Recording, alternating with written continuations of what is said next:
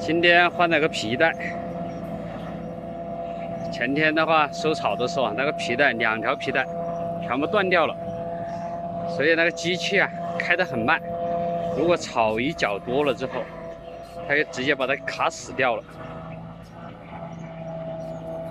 换的新皮带还是要方便很多，要快很多。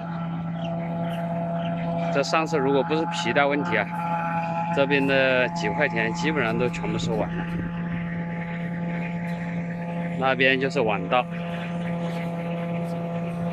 我们这边1季稻已经开始收割了。这段时间很多草收啊。今天继续收草啊，今天的温度要好一点，要比前几天呢低了4到5度。虽然有一点太阳啊，还是顶得住，衣服还可以穿得起。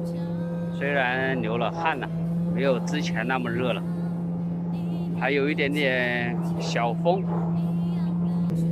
今年的农田就是这样，看，全部干掉了。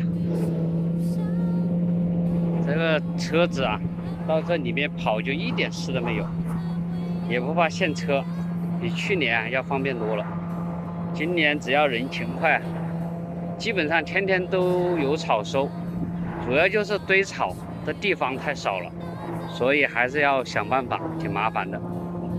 你能想象我现在是站在水稻田中间吗？看，后面全是水稻田。看一下这下面啊，这个田里面已经成什么样了。这都是晚稻苗啊，全是裂缝。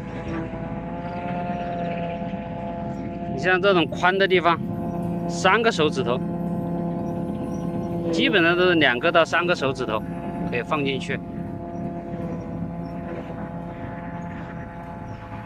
这个秧苗也是要死不活的。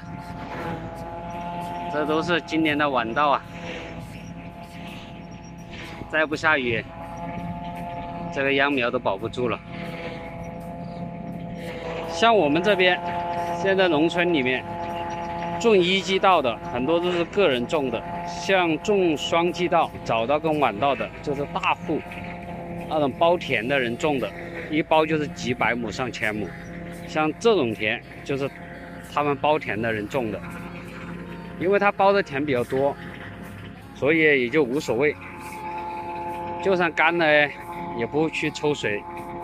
你像这个地方还是有水的，像这个有树的地方就是一条港，那边有很大个塘，从这里过来最多100米，那个塘里面全是水。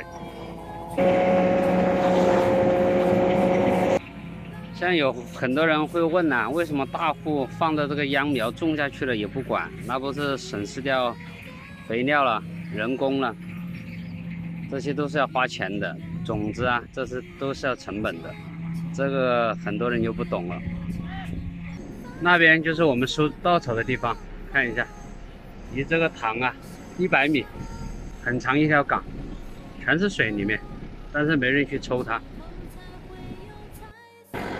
你像这块田，它下面就是池塘，你说抽水有多简单？但是种粮大户啊，是不会在乎这些的，能放到水的就有水。你看，这是从上面能放过来的，这个田里面就有水。稍微远一点的地方，放不到水的地方，就没人去管了。像这边的几块田都是一样，看，这就是稍微高一点的地方，全是干的。这个都要归功于专家呀。再就是保险公司啊，像这种的话，只要干实的，保险公司也会去赔偿。这都是好政策，所以才会出现这样的问题。看一路过来全是干塘，这边就是水。